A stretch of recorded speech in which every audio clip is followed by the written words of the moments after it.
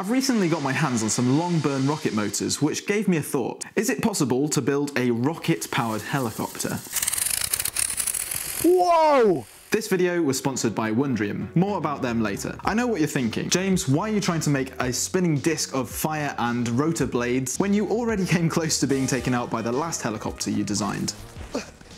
Well, yes, but a lot of you enjoyed that project and also want me to make more rocket-themed projects, so why not put these two things together? What I've come up with is a simple flying device inspired by the humble helicopter seed. These seeds have inspired man-made rotorcraft such as the monocopter, which is a vehicle where the entire aircraft rotates. So my final design is a free-flight monocopter which, when ignited, will just spin off on its own volition and fly up into the sky with no control whatsoever. It's very simple, but to get something like this to work, turns out it takes a few iterations and quite a lot of patience. The first version was totally different to the final version that I came up with, as it wasn't a monocopter at all. It comprised of multiple lifting surfaces within a disc. On the outside, there were two rocket motors opposite each other. The way rocket motors work is through burning a solid propellant that contains an oxidizer within the fuel. This means that when you set fire to them, a reaction occurs and loads of gas is forced through a small nozzle which provides thrust in the opposite direction. These rocket engines are similar to what you'd find in fireworks, and also the much bigger model rockets and rocket planes that you might have seen on my channel before.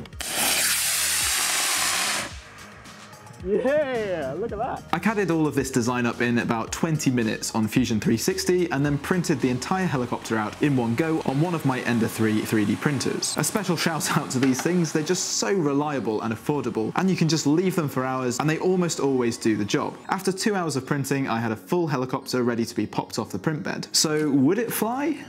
Well, my first problem was that, as it turns out, it's quite difficult to get two motors to light at once, especially when it's a bit breezy. I decided to try and use an electronic ignition system. 3, 2, 1. Oh, these just shorted out a bit then. 5, 4, 3, 2, 1.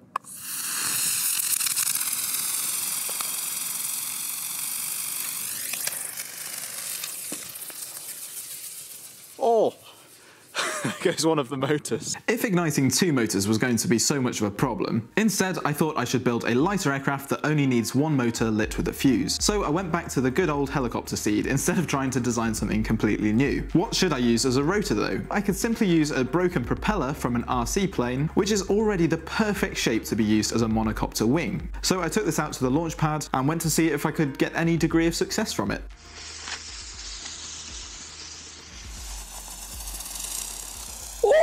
It works! Look at that! That's amazing!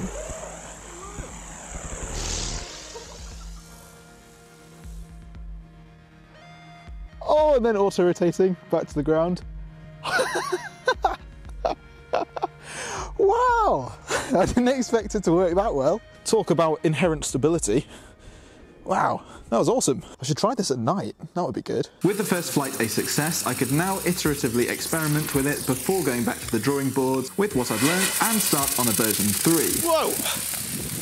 One issue I'd found concerned the centre of rotation versus the centre of gravity. Previously, I'd used the centre of gravity as the fulcrum point, but as the craft starts rotating, you can actually see that the rotation point is not where the centre of gravity is when at rest. The reason for this is due to lots of aerodynamic and gyroscopic forces, so I needed to redesign the aircraft to put the hole for launching the helicopter where this natural rotation point is, rather than the centre of gravity, and then CAD up a proper arm which connects the motor to the rotary wing to find the precise centre of rotation for efficient launches. Now, I really wanted to find out how high and how far these helicopters would actually fly, but for that I needed to go to a bit of a bigger area to make sure I didn't lose them, and then I could let them rip with various different sizes and powers of rocket motors. Before that though, it's time for a quick ad from the sponsor of this week's video, Wondrium. If you've got to this point in the video and are, like me, interested in learning about all sorts of scientific and engineering subjects, you'll probably also like the video platform Wondrium. On Wondrium you can find the answers to all the things you've ever wondered about, and some things that you've never imagined before. Their carefully curated collection of short and long-form videos, tutorials, how-tos, travelogues, documentaries, and more is academically comprehensive, thoroughly researched, entertaining, and presented by engaging experts. I'm really enjoying this documentary about Solar Impulse, which is a solar-powered aeroplane, and this documentary has just been so interesting with all the technical details of the aircraft and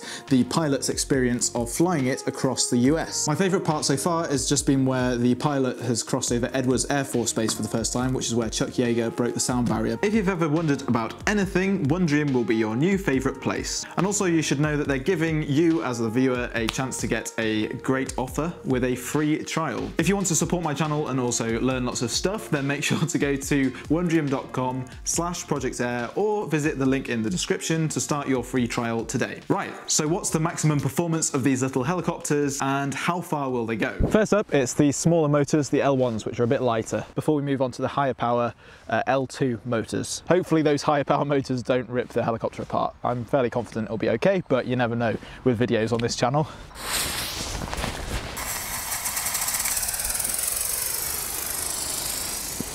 The first launch with the lower power motor propelled the aircraft to a decent altitude before it auto-rotated back down to Earth. Oh, just hit the top of that tree. I repeated this test a couple more times to see if the results were similar. Whoa! So exciting!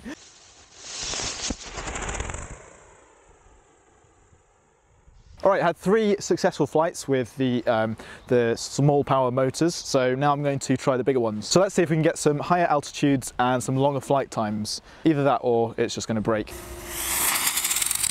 Oh no! Oh, it's crashed. Well, we only have one more, so let's see if this one will do it with a big motor.